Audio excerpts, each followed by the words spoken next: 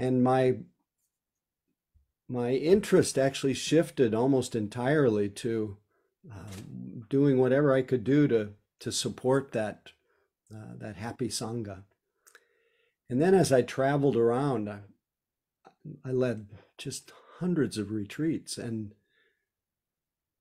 every community that I was able to have the good fortune of being with, it became much more interested in it became much more about, and I became more interested in just being able to support communities and to be with communities and nurture the community, the one that I was visiting, and it became less and less about, believe it or not, the teachings and the practice, and more about the sustenance, the salve, just the beauty of people practicing together, and just I have such a sense of practice communities, examples of wisdom and loving kindness and compassion and harmlessness, at least to the extent that we can be aware of it, and at least as an intention.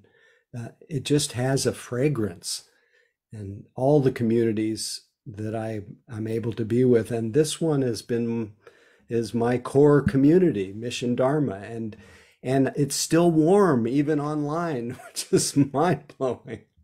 And it's also adopted many of the people from the communities that I've supported elsewhere, and so it's really just one big sangha. And for me, that is, just as Thich Nhat Hanh said, the next Buddha is the sangha.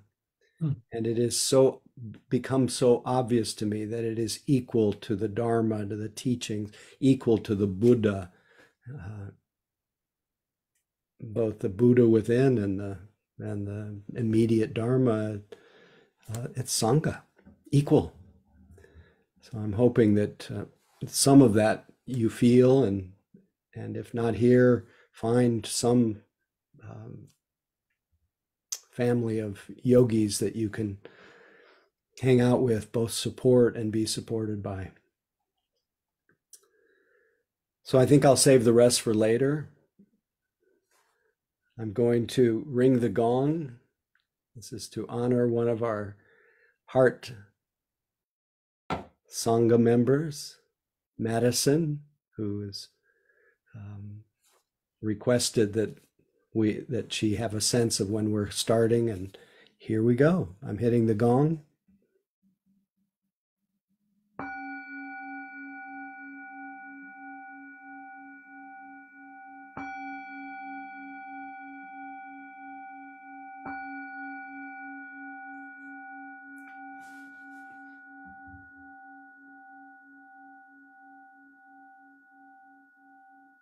So maybe before you close your eyes, feel free to look around and at your fellow yogis.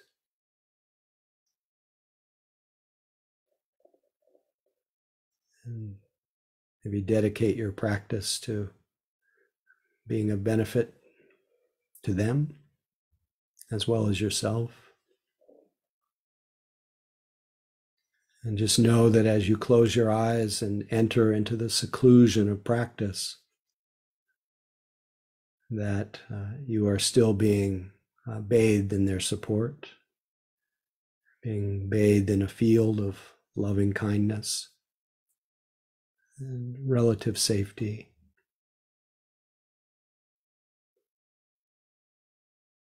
And be aware that this safety and loving kindness and seclusion are actually a little bit rare in this world. It's where all the beings who don't have the privilege of this kind of safety, we also dedicate our practice to them with the wish that all beings can feel safe and protected, safe with themselves and safe in this world, and that all beings can find that sacred happiness which is without sorrow, here and now. And that all beings grow in serenity. One of the high benefits of this practice is finding that place of balance and ease, and a lessening of our reactivity. Let your attention gather.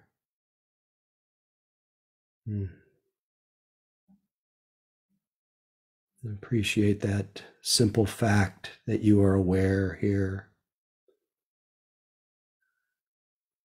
What may be the ultimate fact.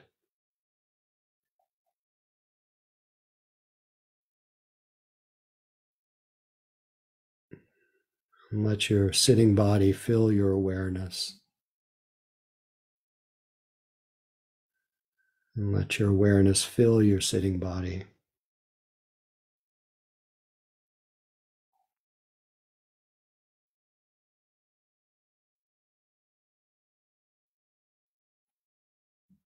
So you are so secluded in the body, so mingled with awareness that there's no dividing line. There's just bodyfulness.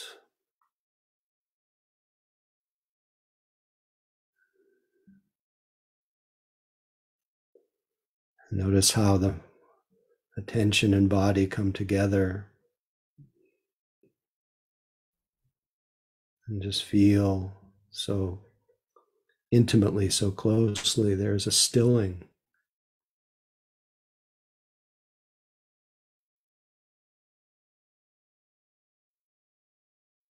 And if you allow yourself to stay with that stillness without trying to hold it, just be still.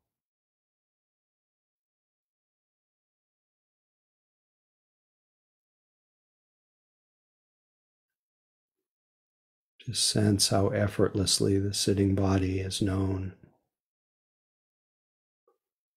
how effortless to be aware. It's intrinsic or natural.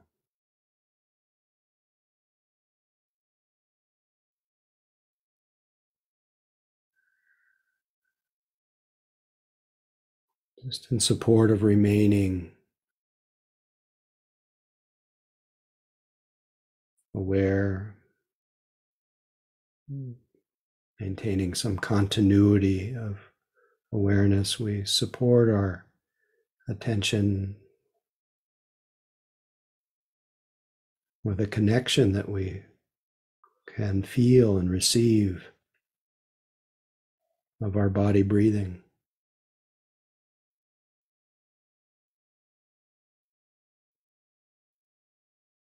We feel very intimately and enjoy the body's experience of its own breath without making any attempt to alter that breath.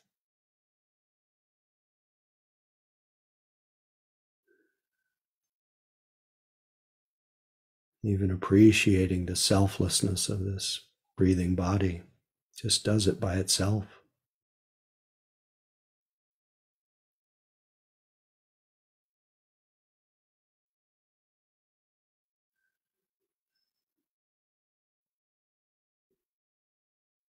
Perhaps you or I am feeling the gratitude for this life breath,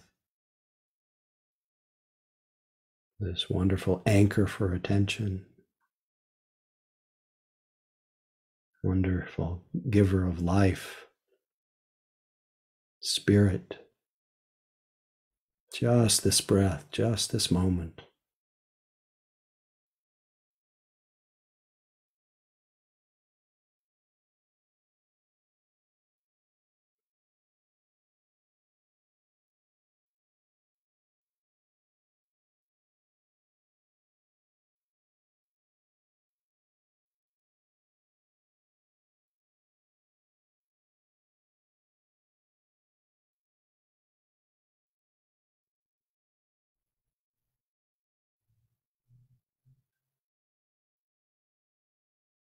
Even though our breath is our primary support, anchor. We welcome all other experiences, sensations, sounds, moods, thoughts, and we let each expression of awareness be a support. Everything calling us here, everything reminding us that we are aware. So each experience is equal in the light of awareness. No need to look for other experiences. Just settle back into the moment, feel the support of the breath, and then see what else pops. Or if you're feeling quite steady and continuous in awareness, just let go of the primary anchor and just be aware. Just let awareness itself be your anchor and see what pops up on its own. Just this moment, just this breath, just being aware, or just this body.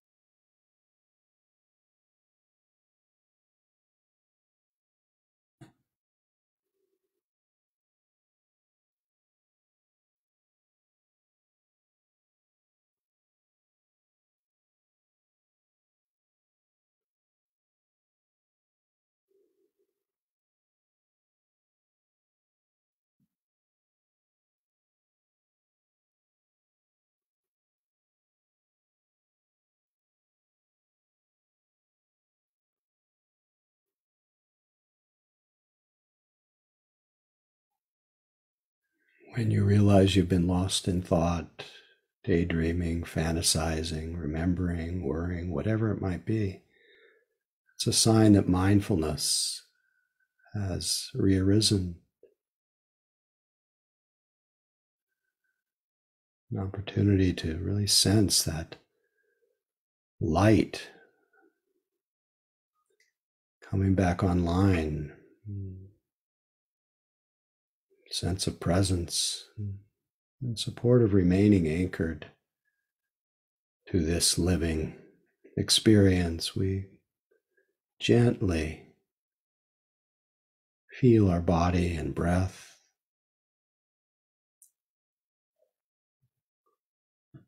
returning to being aware, embodied.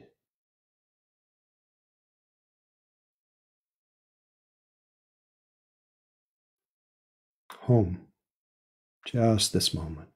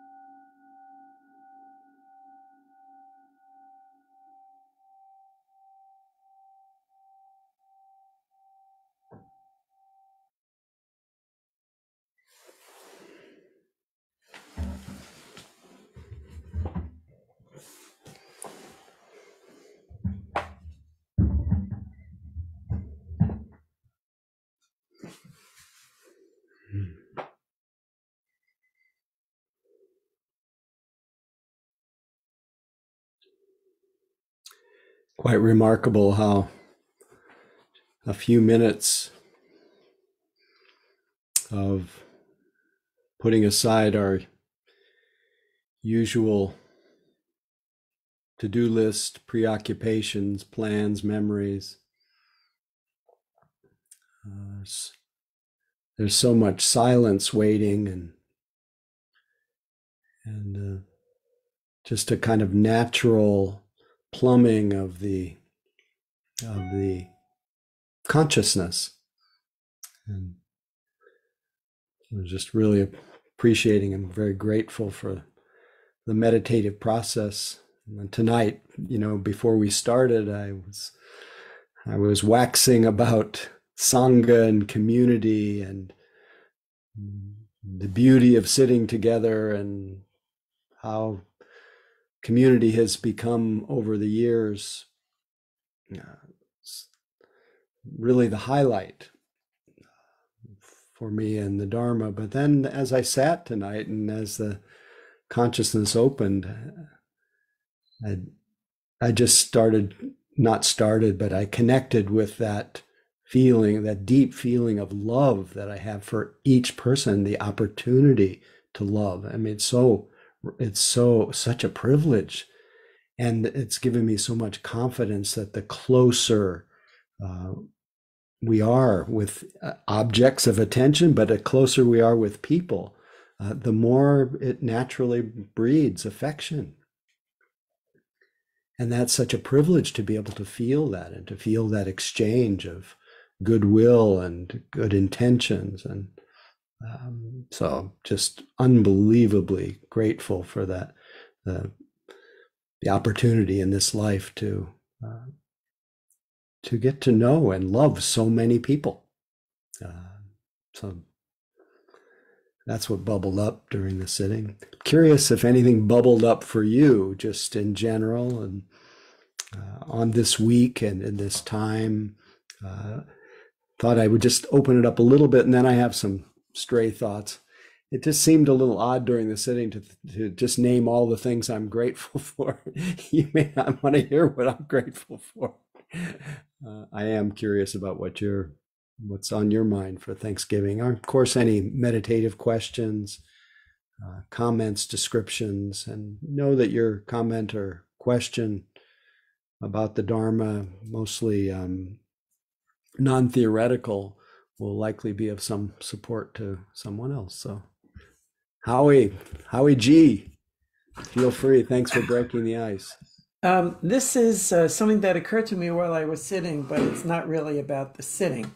I was reading this week about fig trees for some reason, about the fig, and it seems that the Bodhi tree, or is that how you pronounce it? The Bodhi tree Bodhi tree, that's great.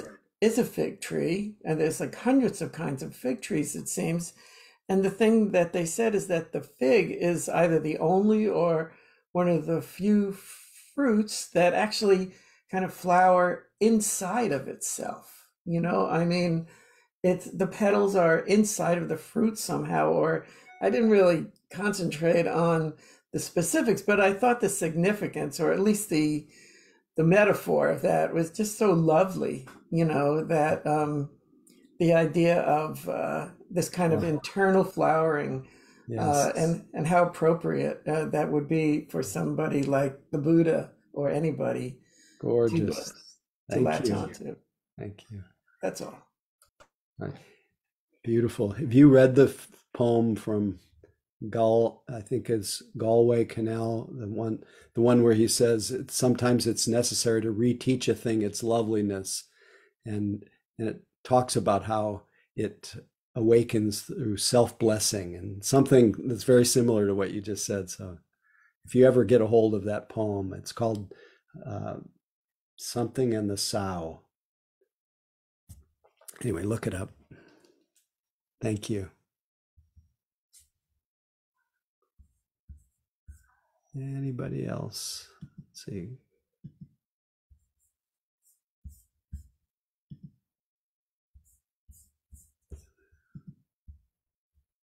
Hang on, I have to do full screen. There we go. Comments, questions, anything. Was that Jerry? Did you raise your hand? I I see didn't see David, it. but then I saw Sabina's hand, but we'll go with David since your hand is up first, and then I'll. Okay. This is really just an observation, but maybe a month ago, I sort of had it was something that you said, Howie, and I can't remember what it was, but it was just like this catalyst, which was something we've all heard over and over, just come back to the present. But it was like I heard it in a way I'd never heard it before. And it's just really interesting that I've been sitting, as you mentioned, for many years, but it was like this breakthrough. And whenever I'm getting either distracted or I'm just going for a walk or washing the dishes, it's like a thought that comes to me much more often than it ever did before. And it was something you said, I don't even remember what it was, but it happened during a sitting. And I don't know, I guess the point is you just never know when your practice is going to shift, when something's going to break through. Well said. Thrilled for you. Just keep remembering. Isn't it amazing, though, the moment we do reorient ourselves to real time, something in us relaxes and real time becomes, the way I like to say it, it becomes so much more compelling than my desire to be somewhere else, just Yeah. gets a little bit less and I feel more at home. So beautiful. Thank you, It David. just makes you wonder how many other, in all of our practices, how many other examples or instances on, some other realm, some other plane, can happen at any time. It's on the way to enlightenment, as it were, on the road. Well, as Zen Master Dogen would say, meditative awareness is not a means of enlightenment; it's enlightenment itself. That moment of being aware. So, or it's enlightened activity. So, don't underestimate the power of that simple moment that you just described. Thank you. Sabina, was that your hand before? It was. I didn't use the digital hand. No problem. No, I was just going to say I'm feeling really grateful for this weekly meeting, just as a place of refuge. That word and that concept has been really present for me lately. I'm sure for a lot of people. And I'm grateful because I'm feeling less afraid of just being with what's happening and like slowing down and finding joy in the midst of things that are really hard. So I really am so glad I have been coming back, and I'm knowing that this group exists and like seeing all the faces and feeling the support, like you said at the beginning, is profound for me right now. So I want to thank everyone who's here. Thank you. A lot. Nice to have you with us. Thank you.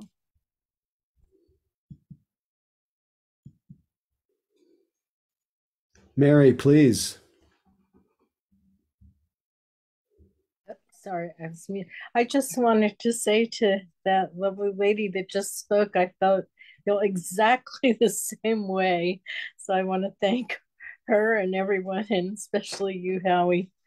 It's a very challenging time, and sometimes a very sad time. There's a lot of pain in the world, and at the same time, I think we try to meditate, be in the moment, be in nature, and then there's that peace and that joy, but it kind of goes back and forth, and it's kind of up and down sort of thing. So I think we're all, or I can speak for myself, very grateful to have this. I was really grateful to be here tonight.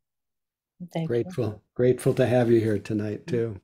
Thanks to for your everyone. practice and your years of practice. It rubs off on everybody here. Oh, thank you, Thank Howie. you. My pleasure. Mhm.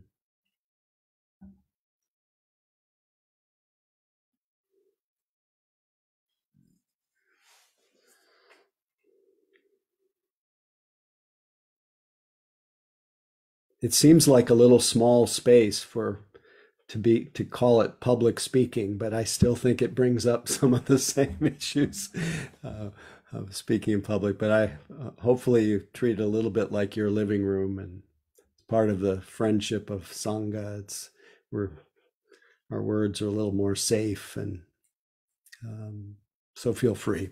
And I understand if it feels like a big room full of a bunch of people. Mm.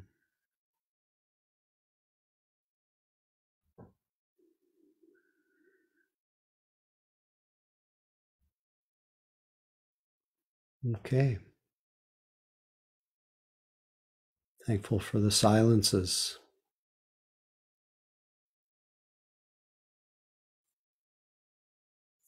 Yeah, personally, tonight I found the silence really engulfing, just uh, just very absorbing in a way, and I know that that it was the fruit of having just led a retreat. Even though I'm also very grateful for the community that I was with in the Houston area and then Victoria the week before and here every Tuesday. Uh, Part of what I was grateful for was so many opportunities to sit and to remind myself and others of the living Dharma, which is just so different than our imaginings of past and future that tend to, when we dwell in our imagination, we tend to miss and lose contact with this living present that is so engulfing in a way and so satisfying. And as David was talking about, just coming back to present time, it's just so alive. Oops, excuse me. Eve, don't want to miss this opportunity. Please feel Yeah, free. thank you. Yeah, really wonderful to be with everyone this evening, and to have a little space. I have a little more space this week just to kind of be in the flow of the world. And I'm finding, as other folks have mentioned, obviously it's such a hard time in our world. And in practice, there's this interesting moment of a very personal feeling of grief and then it coming to this more kind of universal feeling of grief and my resistance to wanting to go there just melts and it just feels like really such a full complete and beautiful shared experience, so just Mm, wanted to share that. And thank yeah, you. Yeah. And thank so you. you were saying that your resistance when you're alone and you feel more free or safe to do that. Yeah, yeah, Yeah, like feel. in the day to day it's like, oh, I don't want to listen to this or think about that or get engaged in some of the difficulties in our world, and but then just sitting and it just naturally will arise because thoughts Yes, arise. and yes, yes, yes. Well and said. yeah, so just really beautiful to be in community with you all. Thank you.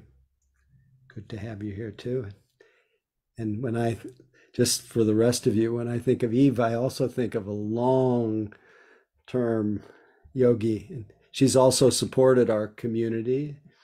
She's led the Tuesday night group and teaches on her own, but she's really long support for Mission Dharma for those who maybe haven't been around. So please, Aoife.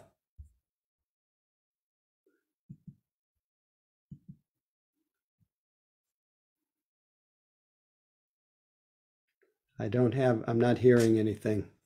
Maybe you're muted. I am muted. There you are. Probably said Hi, everyone. Things are very tumbled up in the world and also tumbled up where I live this past week. So a lot of clinging has been going on. And I had this beautiful moment today where that was going on and I was escaping into thought and I came into the present moment and I go, oh, being in the present moment is incredibly sweet. And I thought, oh, this is very sweet.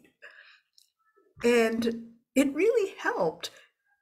I mean, I don't know if I'm clinging to being in the present moment or not, but but that really helped to realize the beauty of the present moment and how sweet it can be. It was very encouraging to want to stay here. And I don't know if I'm not sure I've ever quite had that kind of experience. It just was quite lovely. So I just great. I'm share that. thrilled. Great. You and David are on the same wavelength. That's gorgeous. And I don't know if I have it with me tonight, but there's a wonderful passage from the Buddha called One Fortunate Attachment. And that's the present moment. That's to just notice each presently arising experience. That's one fortunate attachment. And to do it with a certain urgency, because you never know when you won't be able to. So thank you for bringing that into the room. Ruth, please feel free.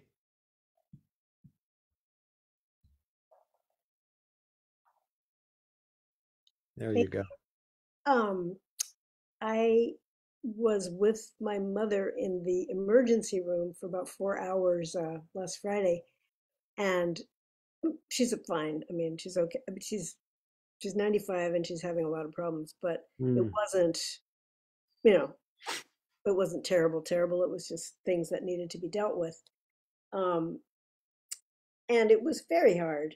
I just was, it was hard. And and then at a certain moment, after about 3.5 hours of this being there and going through all the various tests and people in the emergency room kind of moaning and crying and how do you exist with other people's pain being so close? It was that felt, I didn't know how, I had a hard time with that. But then when she was in this other place, where they were kind of waiting for the doctor to come, I just sort of remembered a kind of meditation idea that I'd listened to from someone, where you just kind of, surround yourself with space and are present, sort of embodied awareness, right? And it was just like, oh, here's my mother lying in a bed. We're in a hospital. Oh, it was a relief. So for a couple minutes. Marvelous. Let's all give thanks to that capacity to just be aware. We're often looking for something much more exotic, but that the ordinariness is really the extraordinariness of it. So I'm glad you're naming it, and David and others. So thank you.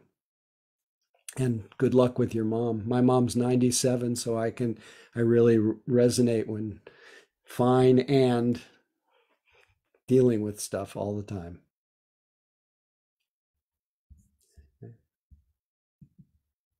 We're lucky we have our moms at this age. Anyone else? What I'm sensing tonight is a lot of the gratitude for just the capacity to be aware. It's interesting. I had a little list of 9 different things that I was grateful for, and number 1 was awareness. So I don't need to tell you about that. Although, speaking of the world, etc., I stumbled on something that I had received from my colleague and friend Anna Douglas, who lives down here in Arizona where I'm visiting right now, where my daughter lives. And she was dealing with some medical things, and she had heard about this concept that the military uses, the US military. It's called VUCA. I know I talked about it one Tuesday night sometime a while back. And it's especially for particular tough situations in battle. It's called VUCA. And it stands for volatile, uncertain, complex, and ambiguous.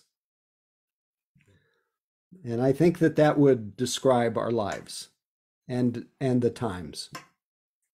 Volatile, uncertain, complex, and ambiguous. And it seems what is really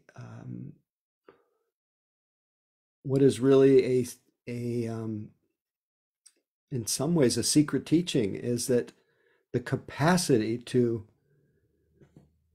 accommodate that, to work with it, is made it's made easier with the benefit of being aware. Awareness makes everything more workable. Once you are aware of something, so there's being with your mother, being with my mother, and then I can easily become very absorbed in the identities and the roles but then when there's that moment that Ruth spoke about, oh, here we are, being aware with my mother. There is a perspective, there is a moment of non-reactivity, there's a moment of what are the antidotes for all the forces that cause war in the world. There's greed, hatred, delusion. There's the absence of that in that moment of awareness. There's non-greed, non-hatred, non-ignorance in any moment of being aware. So that's why I think that's one of the reasons we feel such a relief, such a beautiful fragrance, because there is within that is a cessation. It's a falling away of those defilements in that moment, the forces of greed, hatred, and delusion, because they can't coexist with that moment of noticing, of really being present. And then even if, as Aoife was saying, even if you notice clinging to that moment, that's just another thing to notice. When you're caught up in it, it will cause you stress. When you notice, oh, this is clinging. This is trying to hold on. It's trying to replicate. That's just another mindful moment. And then when we relate to it with mindfulness, with awareness, then it seems funny. We can work with it. It's like, oh, it's kind of a joke. Really clinging today. But being able to relate to everything, make that shift from being caught up in whatever it is that is happening in our life to noticing it, even our biggest hindrance, our biggest impediments, our biggest delusion is no longer delusion when it is brought under that light of attention. When we can see pride, inflation, deflation, self-view, our opinions and our views and our passions, things that we care so much about and become so bound up in. When we see ourselves doing it, something in us relaxes, loosens up a little bit.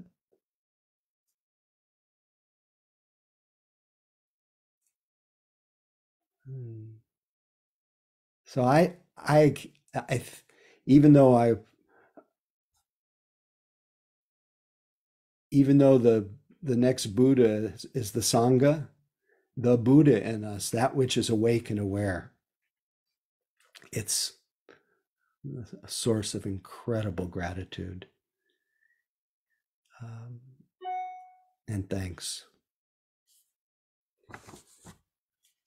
And when there's the mixture of, we are together, but then when there's the mixture of knowing that we are together, knowing that we don't really exist completely independently from each other, the knowing of that, it just enhances that experience, makes it all even more meaningful and connectable. So awareness, yeah.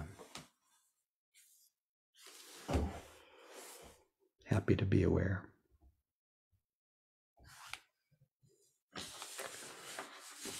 Are you open to what's number 2 on the list?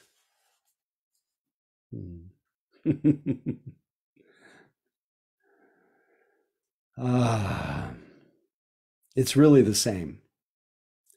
It's more what feels like, whether it is or not is another story, but what feels like the primordial awareness, the unshakable quality. That moment you wake up to where you are, you return to that which is always here, but gets lost in the busyness of our minds and the absorption of our activity. But what we return to is this ever-present wakefulness and clarity. We call it the Buddha awake. And it is entirely not just the fact that it has the fragrance of a little more freedom, the lessening of greed and hatred and ignorance, but it is without any boundary, without any bondage. It's free. It's boundless. It's unconditioned. It's unborn. It's not an it, but yet everything is known.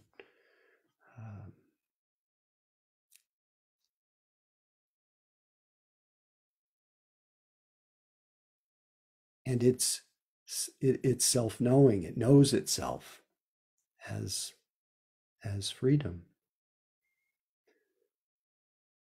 And yet it's clear from the direct experience of that unconditional nature, which the Buddha recommended that you aim for this. This is the well-being. This is the happiness of peace. This is the well-being that doesn't depend on conditions. This is a mind that's free of hunger, free of thirst.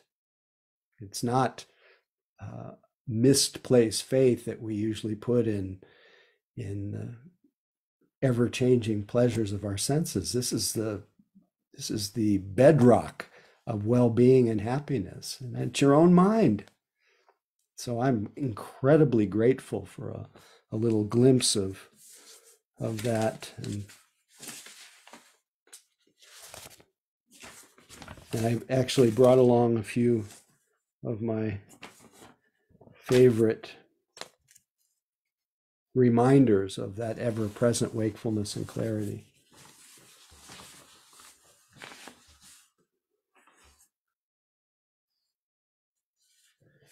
In some ways, it is an experience of existence. It's an experience of just being alive. So it's very accessible in a way, but being conscious. So I'm reminded of the unconditioned when I hear the words of Henry David Thoreau. He wrote these words in a letter to Walt Whitman, and he said, "I am grateful for what I am and what I have. My thanksgiving is perpetual." It's surprising how contented one can be with nothing definite, just a sense of existence. Oh, how I laugh at my vague, indefinite riches, for no run on my bank can drain it. For my wealth is not possession, but enjoyment of being.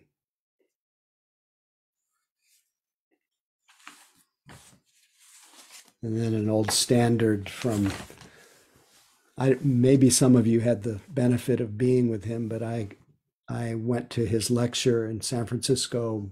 I think it was in the mid 1980s with Kalu Rinpoche, Tibetan master who was just completely luminous.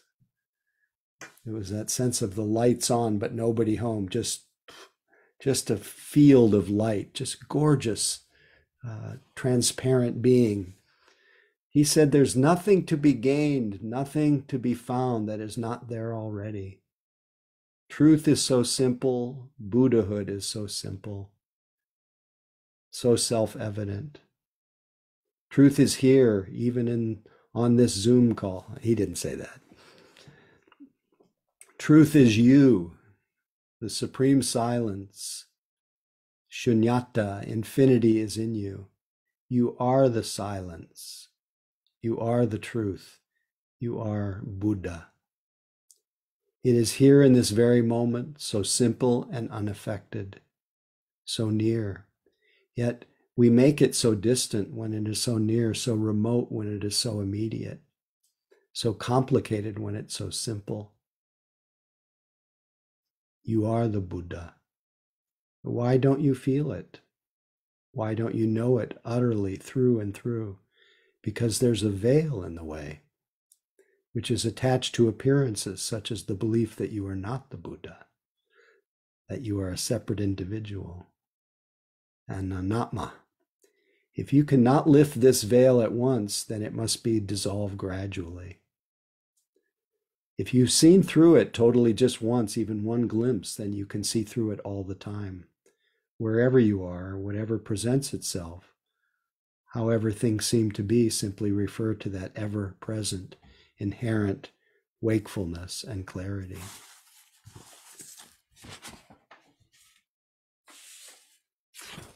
Or just the reminder of the closeness of the deepest source of peace, that it's the end of the rainbow for all of us. That which we long for most is none other than our nearer than near nature.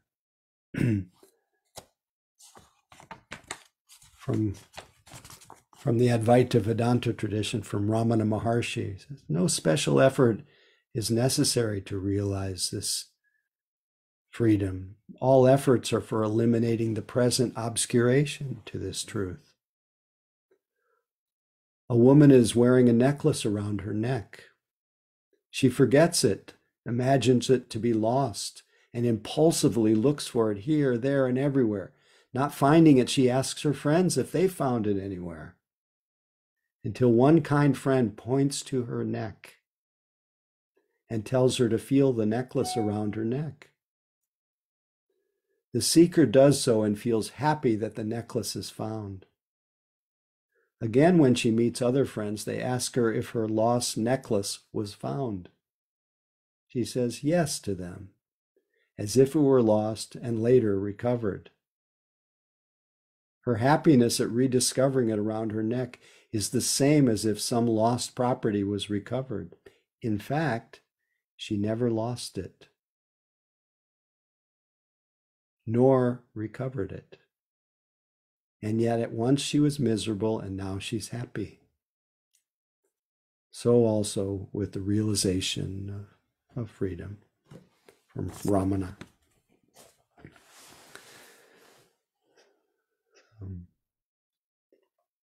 I sometimes think of myself as a one-note Johnny. You know, I talk about one thing, and the intention is to point to that ever-present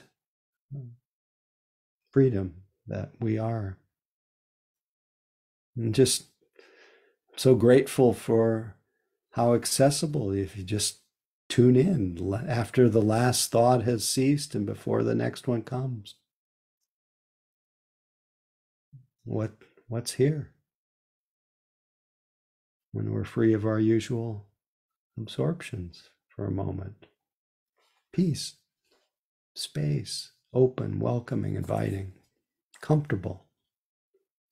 That's why Gendon Rinpoche ends his famous poem about simple and easy. He says, don't go into the tangled jungle looking for the great awakened elephant who's already resting quietly at home in front of your own fireplace.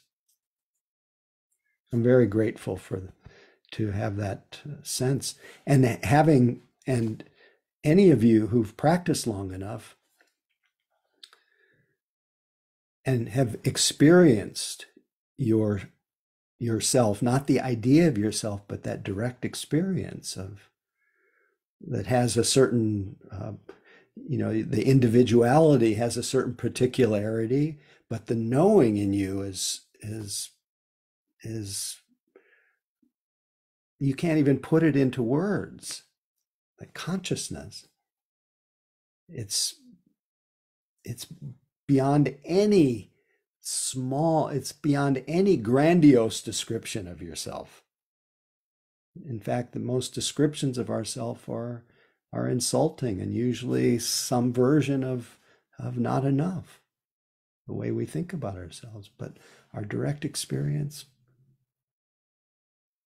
not historically, but right now, is boundless and free.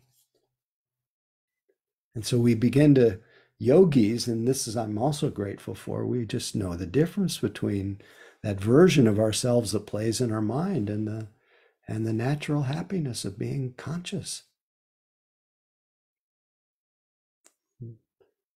And obviously I'm grateful for all the resources that have crossed my path, and one of them being from James J. Audubon, who said if there's a difference between the bird and what the field guidebook says, believe the bird. Believe what you experience directly. And then enjoy the story of yourself, enjoy your history. But don't let yourself be defined by it. You're much greater. Because the story of your life is all about going. It's all about becoming. It's all about having come from the past, passing through here on our way to somewhere else. But stepping out of that story, your nature is freedom, is the heart, love. So super grateful for that. And I think we'll just do a grateful month or something. So I'll give you a little sneak preview without going into it, if you're open to it. Number 3 was really connected to what I just said, that I'm very grateful not to believe my thoughts to the same extent that I used to. A thought of myself is not myself. It's just a thought. Obviously, I'm incredibly thankful for the teachings that at least help me see where to look, to study life, so that it would have the effect of helping me to let go. So looking at the fact of change, and looking at the power of our actions to either create, as Hafez says, you carry all the ingredients to turn your life into a nightmare. Don't mix them. You carry all the ingredients to turn your existence into joy. Mix them. That possibility of training our lives to have more happiness and well-being. I'm very grateful for that. And all the teachings. And then obviously my parents, who, you know, their adventuresomeness, their open-mindedness. I think it really helped me turn into a Dharma adventurer, to spend years in silence, you know, things like that. So super grateful for my parents, my family, my wife, who's my number one guru, humor and wisdom and grace and kindness, and my daughter Molly, who I know I've shared a lot over the past, when she was 3, she became my main guru, because she helped me to see the process of how one goes from a perfect expression of life to developing a view of herself, the one that plays in her mind, where she was not quite right and compared and tried to make her hair look like other people's and her being like other, and to be able to see her navigate maintain her sense of Molliness, at the same time have this view of herself as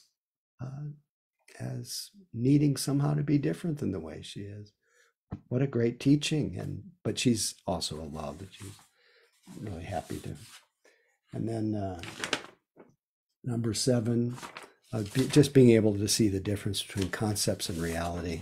And in that, I'm also grateful to Joseph Goldstein. If you ever want to listen to the preeminent Western Dharma teacher and an incredible Dharma talk, one entitled Concepts and Reality by Joseph Goldstein, it turned on a whole generation of yogis. And then my other teachers, which I'll do another night.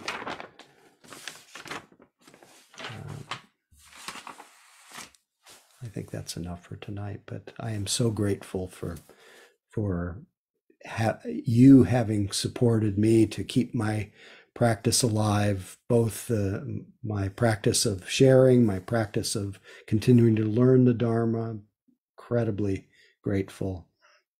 And I'm giving thanks a lot this Thanksgiving, and never having too far from my mind that though all those beings who don't exist apart from me, who are suffering. And so we have to widen our view to have the joys and the sorrows. And I'm grateful for the Dharma for at least helping me begin to just as Eve was talking about, kind of let it in and be able to have both joys and sorrows, and maintain some balance. So that's all I have tonight. I have a last prayer and then I'd love to hear a good night. Feel free to say good night to each other, but I'll leave us with John O'Donohue, his beautiful poem, For Peace. As the fever of day calms toward twilight, may all that is strained in us come to ease. We pray for all who suffered violence today. May an unexpected serenity surprise them. For those who risk their lives each day for peace, may their hearts glimpse providence at the heart of history. That those who make riches from violence and war might hear in their dreams the cries of the lost. That we might see through our fear of each other a new vision to heal our fatal attraction to aggression. That those who enjoy the privilege of peace might not forget their tormented brothers and sisters. That the wolf might lie down with the lamb. That our swords be beaten into plowshares and no hurt or harm be done anywhere along this holy mountain. May it be so.